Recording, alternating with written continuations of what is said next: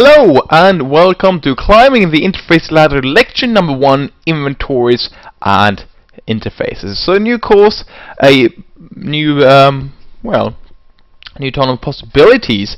So this course will teach you about how to set up interfaces, obviously, but in this first lecture we'll also take a look on how we can work with inventories, because they are very much connected with the interfaces. When we have an inventory, we want to store items, we might want to render them, and so on.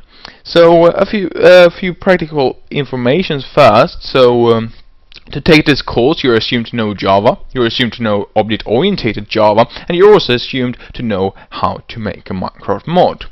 If you've taken the 3 previous courses, you should be alright. In the end of the course, we will have an assignment. That's the examination for the course, which basically, well, includes a little task. You're supposed to write a simple mod, working a bit with interfaces to prove that you've learned what's going on in the course. And if you pass it, if you manage to write the assignment properly, then you will pass the course, and that's it basically. If you hand in the assignment and it's not all right, then I will tell you so, give you some feedback, and you can just fix that and hand it in again. After each lecture, there will be a document, the questions and exercises document, which you can take a look on to, well, answer the questions just to see if you've understood what you've been hearing during the lecture, and then you can also do the exercises to practice what you've learned as well. But those are completely optional, even though I recommend them. So you don't hand them in; you have the answers in the end of the document. So let's get started. So what I have here is the mod from the last course. I've renamed it to Steve's Interfaces rather than Steve's Example, but apart from that it's pretty much the same. If you didn't take the previous course, you can download the source code of this from the end of the last course. So the last lecture of the last course has all the source code, because I'm using the same as before. But without further ado, let's get started with some interfaces. Okay, here we go, client here. I'm going to create a package, so just head into this right away, called interfaces, and this is where the magic is going to happen later on. So here we go, just add a lot of things there, but I'm actually not going to work with that right away. We want an inventory first. So what I'm going to do is create an inventory for the block that I had last course. I had a machine block which dropped anvils from the air when you stepped on it, or if you gave it a redstone signal and so on. So what I want to do is give it an inventory, so we have to supply it with anvils to drop. So what we want to head over is create a tile entity. To make an inventory for a block, what we need is a tile entity. So a tile entity, because we need extra information, entity, we can just store like 16 values in a normal block without the tile entity, so it will be kind of tricky to save all the items. Here we go. And what we want to do is 2 things. First, of course, we want to extend tile entity like so, and the second thing we want to do is implement inventory. So by doing this part there, if we import Ctrl-Shift-O, by doing that part, we tell this is an inventory. This tile entity is an inventory. Anything can be an inventory in Minecraft. We can have entities that are inventories. For instance, a cart with chests. Then that one is an inventory. Here, in this case, we have a tile entity that is an inventory. So that's the first step. But before continuing there, we need to implement a ton of methods. That's why it's complaining here. So before doing that, I'm going to head over to the block, the machine block that we had here, and just make sure that everything works. So because we have a tile entity, we want to extend block container instead, and then we want to head over to, we can ask it to implement that. So we need this method here, because we have a block container. So that's the create new tile entity one, and obviously we need to return new tile entity machine. There you go. Import that as well. Right. And when that's done, okay. Alright, I haven't saved this. There you go. Now it's working better. And finally, we need to register this tile entity. If Eclipse finishes its loading process. So we head over to blocks and do the registration here. So game registry tile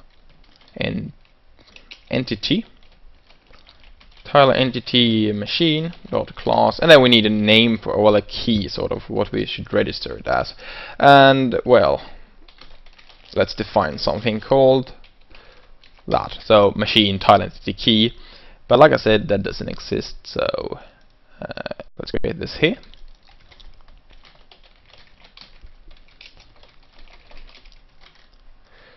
And put it together with the other machine stuff. There you go.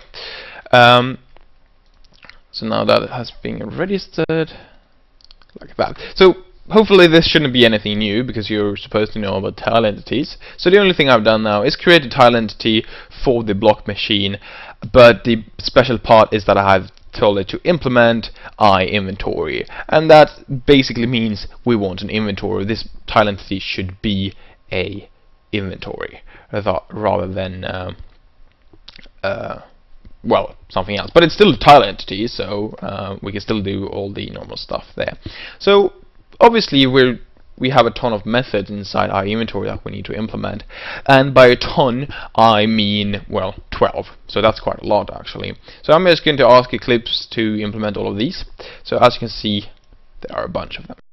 So we need to implement these properly to make this a proper inventory, and I'm going to start at the bottom here and implement a few, and then I'm going to implement some at the top as well.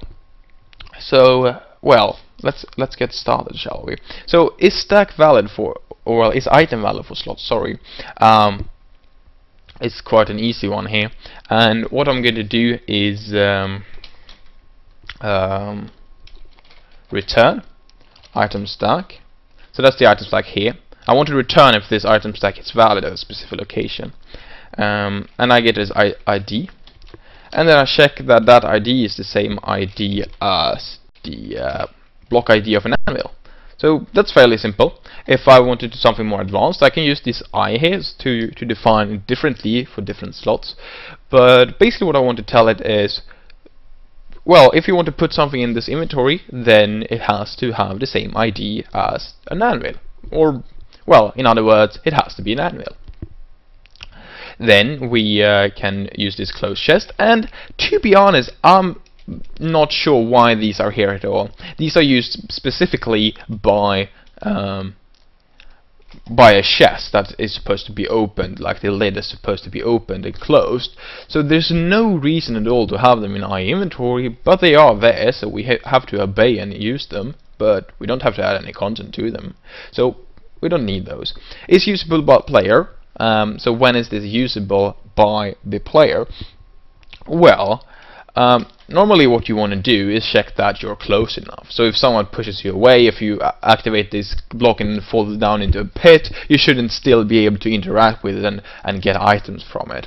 So what I'm going to do here is get a player, entity player, like so, and get distance. So we get the distance to this block. But like I've discussed in the end of the last course, there's no reason to just get the distance. It's just much faster to get the distance squared. So we're going to get the distance squared, and we're going to do so to the middle of we don't need that. Oops. To the middle of this block. Like that. Okay, and we want to make sure that that is less than 64. And that's just a matter of making sure that you can interact with this inventory. So if you're too far away, you can't. For instance, if a cart zips along with a chest and you interact with it, and then it goes away, you won't be able to interact with it anymore when it's too far away. The interface will close and everything. Right. Get inventory stack limit. That's a fairly simple one. return 64. That means that these slots that we do have here, we don't want them to be able to have stacks larger than 64, and more often than not you're just going to set this to 64 like that. So these was a few different methods, and I'm going to jump up here. We'll see later on the rest of the methods, but what we want to do now is actually create somewhere to store items.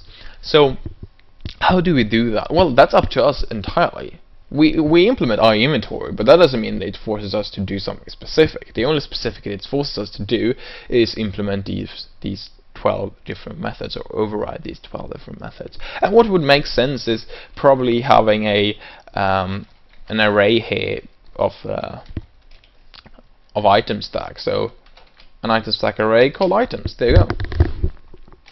Okay. What does this mean? Well, that means that we have an array of items that we can store. So public tile entity machine is the constructor there, and what we can do is set it like this: item stack. And which size do I want to have? Well, I want to have a size of 3, so I want 3 items to be stored in this inventory. That's totally fine. We could have 1 if we wanted to. We could have 0. We could have 4. We can have, well, any amount of items really. So what I'm going to do now is just use this items array to, well, override these last methods. So here we need to tell it how large is this inventory, and it's fairly simple because we have an array. So we can just return items dot length. There you go. So it knows how large this inventory is. That can change if we want to, but it, well, just return the length of the array. And get stack in slot, we need to return a stack in a specific slot, and we can do that as well fairly easily. We just return items and I like that. So we get the index like so, and then we return the it's like that. So we just need to get this stack in a specific slot, and well, that's how we do it. Now it gets a bit more advanced. Now we want to be able to decrease a stack in a slot. So maybe we here we have the counts. Maybe we have like, oh, well, in stack 2 I want to remove 3 items, for instance. So how do we do that? Well, first of all, it makes sense to actually check what we have in that slot specifically. Like this. We just use the get stack in slot method that we had from up here. There we go. But what we want to do is, in the end, we want to return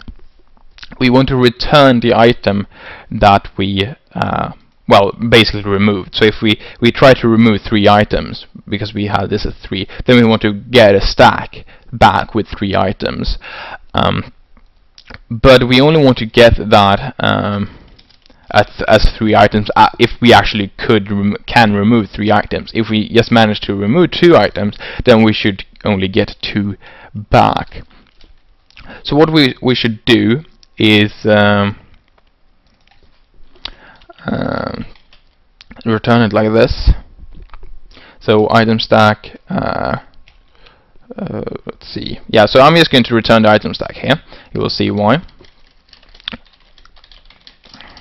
And we want to check if it's not null. So if the item stack happens to be null, then we obviously can't remove anything, and therefore we will just return the item stack right away with null there. So that's that part. But if it's not null, that means that we can extract something. And well, item stack dot stack size. So if the stack size is lesser than or equals to the count we want to remove, that means that we can remove everything. So what we want to extract is exactly everything from this slot, because, well, we want to remove the same amount that we have, or we want to remove even more. So if that's the case, then this item stack here is going to be the thing we actually want to remove, because we got it all and we removed it all. So the only thing we want to do is actually remove the item from the slot itself. So what we can do there is use set inventory slot contents, more to that in a bit, and we set that to null. That's the only thing we want to do. So we have got a stack, we decrease it by removing it completely, and then we return it. However, if we don't want to remove it all, you know, because, well, the count is well, lesser than the amount we actually have, then we want to do it a bit differently. What we want to do is split the stack in two. We want to get a specific amount, and then we want to leave the rest. And what we can do is the following code. Like that.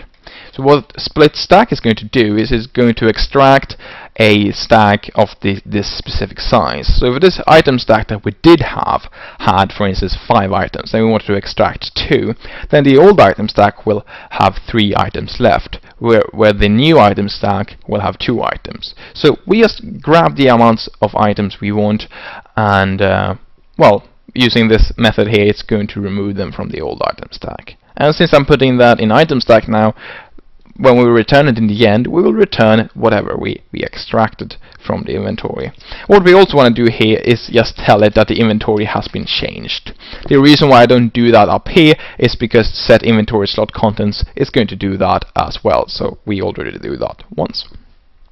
So now we have get stack in slot to just get it, and we also have decrease stack in slot. I'm going to pass over this one just now and take a look on this, set inventory slot contents. And what this is, it's fairly simple. Basically what it means is, well, we use it there, but what it means is, well, at this coordinate here, set this item stack as the current item. And what we want to do is, well, this is the, well, logic part, so items I equals item stack. That's the only part really that matters. That's the important part, but we might want to do a few other things, like, alright, on inventory change, this inventory did change, maybe we want to do something when that happens, so that's why we have it. And another thing that we might want to do, which you can question if we actually do need, but it might be important in other cases, so I'm just going to add it. And that is, if we actually set it to a proper item, and the item that we set it to is bigger than the inventory stack limit, then we might want to change the stack size. But since we're having the stack size as 64 as our limit, it might seem a bit ridiculous to actually do this check. So it's not that important if you have it as 64, but if you have it as lower, then it's important, so you can't set more items in one stack there inside the inventory. So this is the very important part, that we actually set the item. And then we have that one and this one, which is, well, not as important, but it's still good to have them there. So we would want to set it like so. So what is this get stack in slot on closing? Well, it's basically get stack in slot. It's the same thing. But what we want to do here is when we're closing, like we're closing the inventory for some reason, then we might want to clear it as well. So what this is going to do, get stack in slot, is first going to get the stack at that specific location. We're going to return that as well. But before we return it, we're just going to remove it from the inventory itself. So this is basically a method that does two calls. So it gets the content, but it also removes the content. So instead of just getting it, we actually extract it completely. So those are those two, and then we have these two guys left. And well, these are fairly new what they are used for, but basically in vanilla nowadays you can sort of change the name of tile entities and change the name of entities. So you could change the name of, I don't know, a furnace, I guess, and call it Bobby, and then you might want to have that in the inventory. So well, the interface says Bobby instead of furnace, and that's basically what these two are. So if we have set this is in name localized to true, then the name that we return here is going to, well, be a proper localized name, but that doesn't mean that it's going to say that in our inventory or interface or anything. We still have to that's not who is spelled Bobby, but we still need to use it. It's not going to be automatic or anything. So I'm not entirely sure why you would want to do things like this. So I'm just going to well, ignore that. So I'm going to set that as false, and therefore this is going to be an well, the sort of unlocalized name, and we're not really going to use that. But we have to specify that. So well, that's how it is. We might take a further look on these later, but I don't think so. So there we go. Now we have an inventory. We have implemented inventory, and we have overridden all these 12 methods properly. So there you go, an inventory. But it's not going to do much. We won't be able to, well, add any items to it or anything. Yes, because, well, you know, we don't have any interface. So how do we do that? How do we fix an interface? Well, I'm going to head over to where that is, to the package here that I created, and start creating a few things. Here you go. And what I'm going to start with is the actual interface. We're going to need multiple things. We need more things than just the actual interface. But what I'm going to start with is a GUI machine here, like that.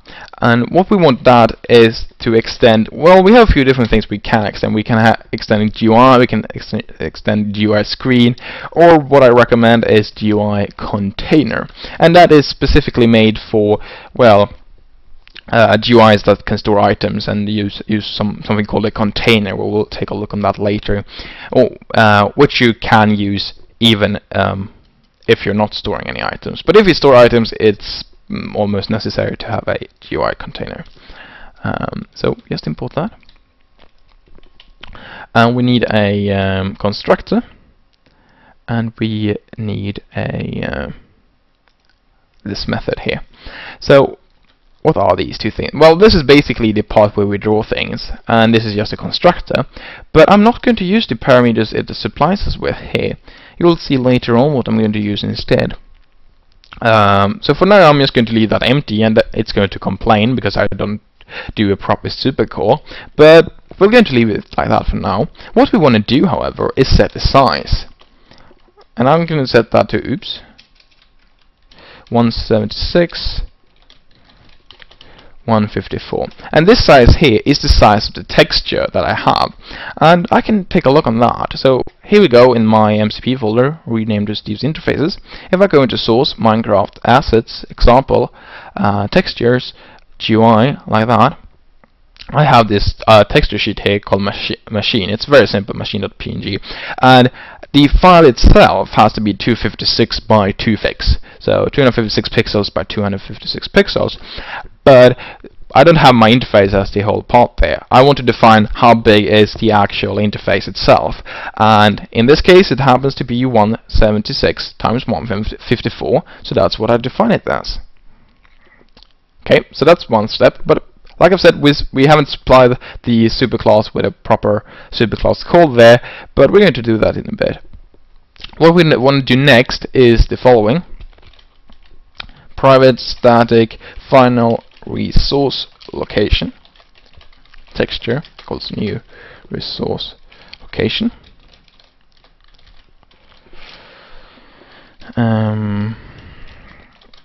I will go through this in just a second. Just let me finish it. Machine.png. Okay, so what I have here, if I import it, is something called a resource location. And one thing worth mentioning is, in recent, first of all, in recent Minecraft Forge versions, it has been changed where you can find it. It used to be on the client side only, now it's on everything. And speaking of which, we should do a side only here to tell it that we only have this interface on the client side. So if you're in a newer version, well, not in a newer version, in an older version, you might find this in a different location, and that might cause problems. So I recommend you to update, and that's what I've done. I'm not using the same version that I did in the last course, and the reason is to make these resource locations work properly. But apart from that, it's pretty much the same. And what a resource location is basically a a location of our resource, our texture. So we define it as being example here. That means that we want to put it in the example here, in this example folder. If you take a look there, So there, example, and then we need to specify the full path. So compared to like block icons and item icons, we actually need to specify the full path. For the icons, we just specify the name, so that we just specify machine here. But here we can just specify where we want it to be. But don't put the example here. So we do like example and then like that, and then remove this part, because then it's going to assume that you want to put it together with the Minecraft vanilla textures. So put the example of whatever you want to use that we used for the icons so on here as the first parameter, and then use the full path from within that folder as the second parameter. So that's just how we specify where we can find the texture. So now it's a matter of drawing the interface, and inside this method we will do a ton of things to make neat well, textures and so on in the future. But for now it's going to be fairly simple. We need to start somewhere. So what I'm going to do is, first of all, this thing here. So gl11.gl color color for f 1111. There you go. So what this means is, well, basically I'm resetting the colors just to make sure that we're not having some specific color when we draw this texture. If we have maybe everything is going to be too dark, maybe everything is going to be too red, maybe everything is going to be, well, too bright. Well, it can't be too bright, but basically I'm just resetting the colors, so we will draw it in the colors we have defined in the texture. Then the second part, what we need to do is to bind a texture, and by binding a texture we're basically setting it as the current one. And well, I'm sorry, but the methods for doing that is very weirdly named because they haven't been named yet, basically. So what I want here is func 110434k, and then I want func underscore 110577a, and then the texture. So it might be tricky to remember these, and the reason is because they haven't been named, they are new. This thing with resource locations are new for 1.6 well, 1.6 basically. Before, it used a similar system. You had a texture path, and then you loaded that texture as well, but it works a bit differently now. We have a resource location instead, and then we bind that one. So what we want to do here is Minecraft.get Minecraft.func underscore 11033434 underscore k dot func underscore 110577 underscore a, and then the texture. And these will obviously be named to like get render engine and bind texture or something like that later on. But for now they are called that. So that's what we'll have to live with. So that's step 2. Step 3 is to draw something. So now we have said which texture is the current one. So now it's just a matter of drawing it. So draw textured model rect. There you go. So we want to draw a rectangle from the texture. And to do so, we need to specify, as we can see here, 4 different parameters. 4, I can't count, 6 of course, and all of these are integers. And the first, so we have them in pairs. So here we have 1 pair, here we have 1, and here we have 1. We'll see why I have grouped them in pairs. So the first one is where we want to draw this. And you might think, well, the interface, well, we should start at 0, 0, that's the top left, right. And that's, well, sort of true, but that will put it all the way up into the upper left corner of your screen, and you don't want that. You want it to be centered in your screen, right? The interface should be in the middle of the screen. So what we'll have to do is tell it, well, we should have it at 0, 0, but we should increase it by an amount that puts it in the center.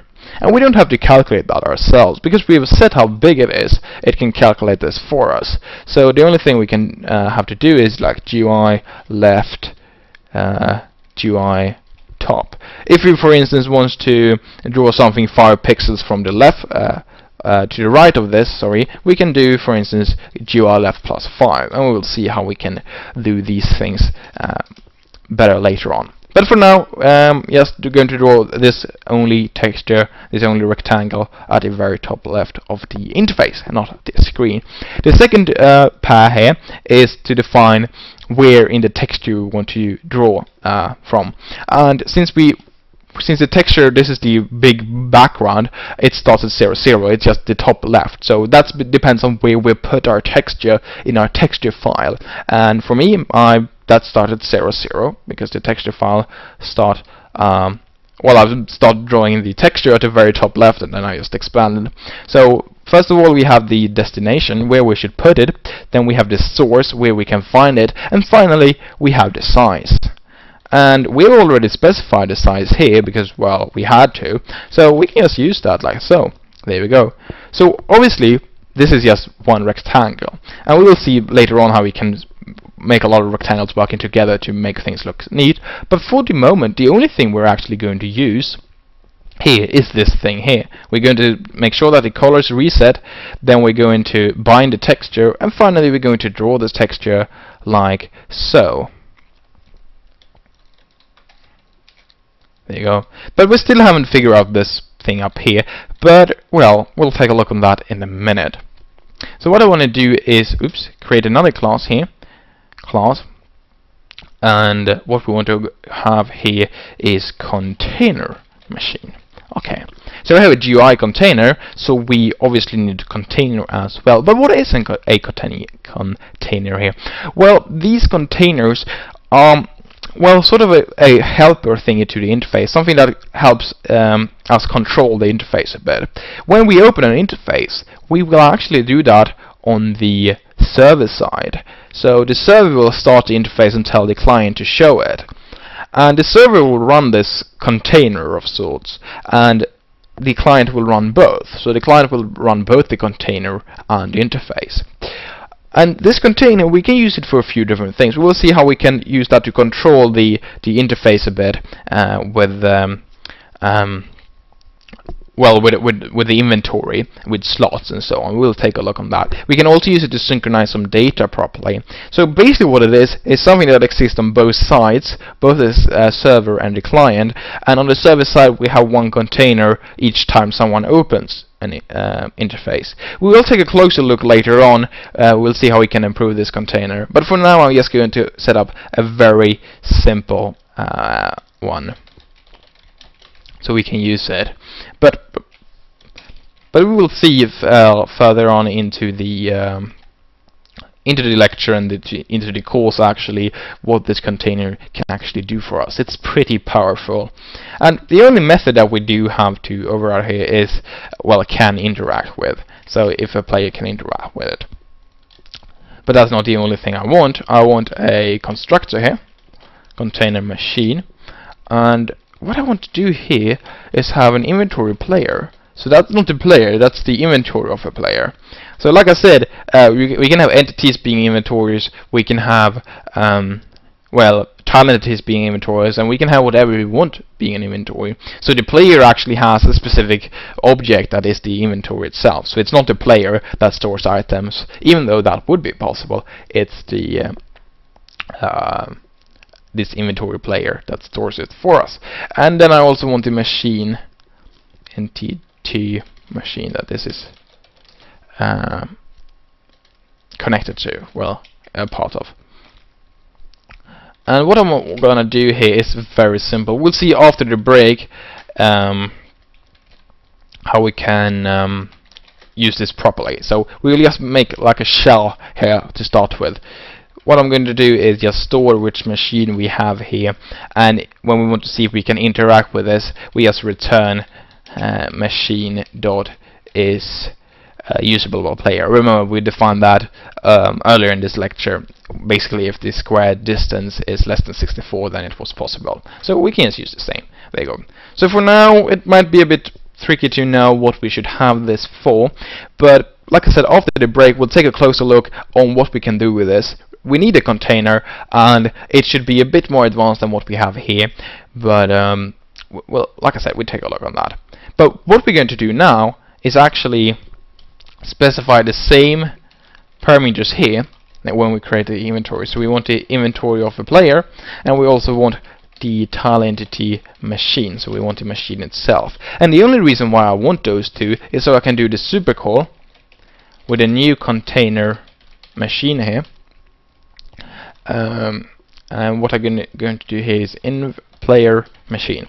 So what I'm doing here is creating a new container and giving it to the super class there. So the GUI container, the only thing it cares about is that we give it a container, but we're going to take one player and one machine and then create a new container machine. So like I said, if we have an interface, we're going to have an underlying container to help us with that. But like I also said, it might be annoying, but we'll take a closer look on what we can do with the container in just a bit. So now we have the container and the GUI. What we want to do is to sort of link these together to tell well, Minecraft how to open these two. And what we need is a class for that. Where is it? No, I haven't created that yet. A class here called GUI handler. We don't have to call it that, of course, but I think that makes sense. And the important part here is that we do implement GUI handler. So what this is going to specify, it's a few different things. We had get server GUI element and get client GUI element. So here we're going to sort of specify what elements we're going to use when we're displaying interfaces, and that's basically why it's an GUI handler, like so. But one thing I want to do here before I implement these properly is create a constructor like this. So no, I don't want anything there. So what I want to do is register this GUI handler, because we need to register it so it knows about this handler so we can use it basically. And we do it like this: the network registry dot instance dot register GUI handler. It's this one here. And what we need to give it is two things. We need to give it the handler itself and the mod. The handler itself is easy, that's just this object here. Refer to that by this, and the mod is fairly simple as well. That just use interfaces dot instance, like so. Sweet. Then what do we want to return here? Well, like I said, on the client side we have both a container and a interface. On the server side we have only the container. So what we want to do is return the container here, and we want to return the interface here. If we return the interface, we create a new interface. Then if we take a look here, we're going to create a container as well, so we get both. So in the end, if we return a container on the server side and an interface on the client side, we will get all the things we need. Okay. So how do we do this? Well, it's quite easy actually. So we get an ID here. We will see exactly what that is, but I'm going to do a switch here. Return null if it didn't go all right. And if we have case 0, so if we have the sort of first ID, I guess, then what we want to do is tile entity te, like so. So we want to get a tile entity from the world, because we will get a world and the position here, x, y, and z. So we can just do get block tile entity x, y, and z, like so. Yeah, I can import that. If t is not equals to no, and t instance of tile entity machine. There you go. So what we want to do now is simply return a new container. So return new container machine. And what we want to give it is obviously a player inventory and a machine, because that's how we define it. And we can get the player inventory by referring to the player. Yes, do inventory here. And then the second part is to do tile entity machine, and give it the tile entity like so. So now what we're doing here is basically have an error here. Sorry. There you go. Is we're creating a new container and we give that to the server, but we also need to give something to the client, and that's going to be the exact same thing actually. So if I just do switch ID like this, so I'm going to go through this quite quickly, I think. So get the tile entity.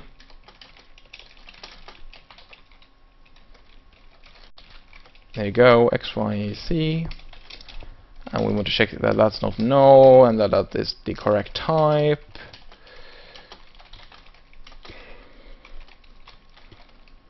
entity machine, like so. And then when we have that, we want to return a new GUI machine player.inventory tile entity machine, and then the tile entity, like so. So as you can see now, on the client side we return the GUI, on the server side we return the container, and that's everything we need. So we define that on the server we do it like this, we define that on the client side we do it like this. And well, if we don't, we need to create a new GUI handler, but if we do, then we're done. So I'm going to head over to the mod itself, and in the load here I can just create a new GUI handler. There we go. Okay. Import that. So what do we have? Well, we create a new GUI handler. The GUI handler is specifying what to open, depending on something called an ID of some sort. We don't know what that ID is yet, but we also get the player, the world, and the coordinates. And we're having one container and one GUI. So the container is this container here. At the moment, we're not doing a lot here. After the break, we'll take a closer look on that one. And in the GUI, we're going to do these things. So we load a texture, we bind that texture when we draw things, and then we draw that there. We're going to improve this a lot in later lectures, but this is actually everything for now. We just get a texture sheet and draw the full interface from there. And basically that's it. We have an interface, we have a container, we have a GUI handler, and we need to tell it to show the interface. So that's the only thing left. So how do we do that? Well, let's head over to block machine here, and at the moment when it's being activated we do this thing. If you took the last course, you know that, well, we tell it if it's disabled or not. But I'm just going to skip this code completely for now. We're going to re-implement it later on, being controlled through the interface. But for now we want to open this text, well, not text, this interface, sorry. What I'm going to do here is fml network handler dot open GUI. We need to give it the player that we have there, the world, the X, Y, and Z, and the only parts left are this mod. So we need to tell it Steve's interfaces dot instance, and finally an ID. So when I give it the Steve's interfaces here, it's going to match that with the mod we're registering it with. So since we have the same mod here, we know that when we do that call with Steve's interfaces over here, it's going to find the GUI handler that has been registered for this mod, which is this one, the GUI handler. And since we give it the ID 0 here, that means that we have interface number 0, and therefore what it's going to do is, well, find that part and that part. So we can just have multiple cases here if we want to have multiple interfaces. We shouldn't have multiple GUI handlers. We can only have one per mod. So that's about it. We open it wherever we want to call that open thing, but we do that on the server side. Don't do it on the client side. Do it on the server side. Believe it or not, interfaces are open from the server side, then the server will tell the client to show the textures. And then on the server side we just get the container, so the controlling container there, closer look later, whereas on the client we create a new interface, and the interface will create a new container. So we have the container on both ends, but we don't have the interface part, the one with texture, on the client side. So that's sort of how you set up a texture, interface. Sorry, we need the interface itself, we need a container, we need a handler, but the handler we only have one of. We don't have one per interface. So if we have multiple interfaces, just have one handler, and then we just call that with the network handler instead. So here we go. Grab a machine here, like so. If I right click, boom, I get the texture. Well, we have some problems here. Well, I can't see that I have this in my inventory. I can't do anything in this, and that's because, well, I have an inventory in this. This machine block here has an inventory. This silly machine has an inventory, and I do have an interface for it, but these two things are not connected to each other. So after the break we'll take a look how we can connect this and how we can make this inventory work properly. It has some flaws because, well, we are not done yet. But like I said, that's after the break. I'll see you in about 15 minutes.